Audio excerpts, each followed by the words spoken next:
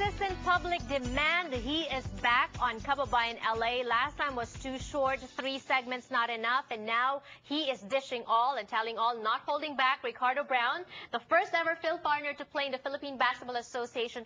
So many controversies surrounding your playing years in the PBA, how you started and all that. But still, you endeared yourself to your fans. Even to this day, they clamor to see you.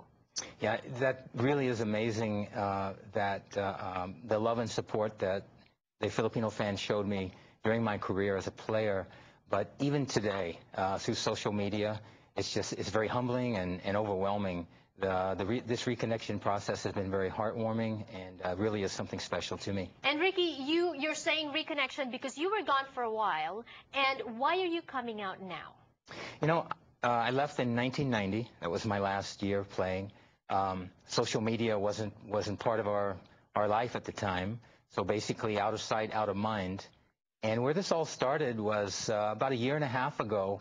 I came across a lot of my memorabilia that I had packed away. And I kind of just dug in and went through it and relived 10 years of basketball in the Philippines. And it really touched me. And I started to share that with a few people.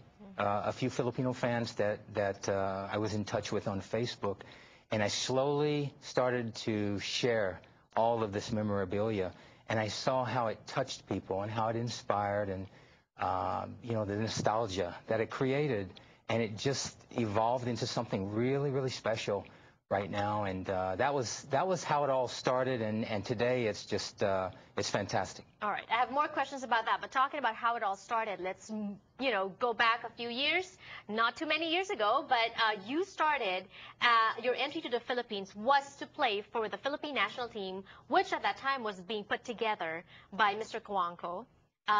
Although there were many controversies, and now you're ready to speak about it now, because that RP national team was actually, it actually featured players with not an ounce of Filipino blood.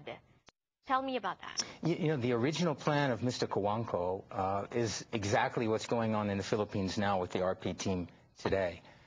And MVP. Now it's Manny Pangilinan. Yes, to say, and okay. it really speaks of you know, the mind of Danding, who was ahead of his time.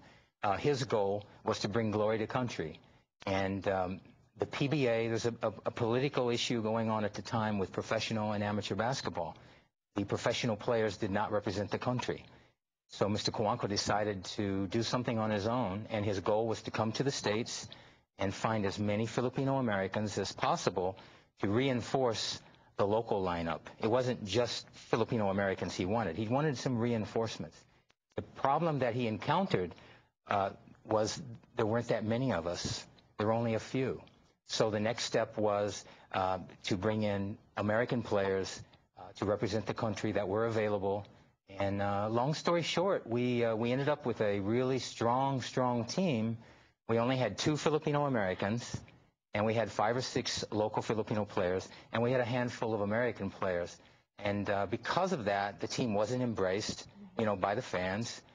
We had an excellent coach in Ron Jacobs. And he's also non-Filipino. Yes, he's non-Filipino. Actually, the coaching position was first offered to my coach at Pepperdine, Jim Herrick, who later went to UCLA and won a national championship.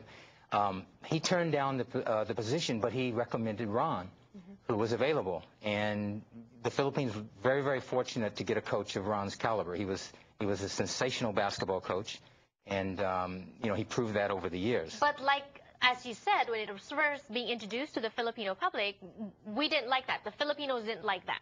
No, absolutely not. They didn't like that. And individually for myself, it created some problems as well, because I was identified with that group. Right. Even though my mother's a Filipina. Yeah. There were so many comments and questions and in the media that I wasn't really a Filipino. But what were you thinking during that time?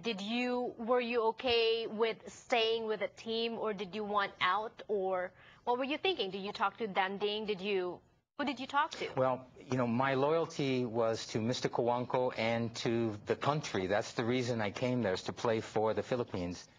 And my mindset was, this is all just part of what we have to go through, that there's going to be some serious growing pains along the way. I never realized that it was as bad as it really was. But it didn't make sense to have non-Filipinos play for a Philippine national team. And we'll talk about that. The vision was good, but the means to get there was not really acceptable. We'll talk about that when we return on the show. Plus more controversies because you also negotiated with CRISPA, but ended up with great taste. More clarifications when we return. Don't go away.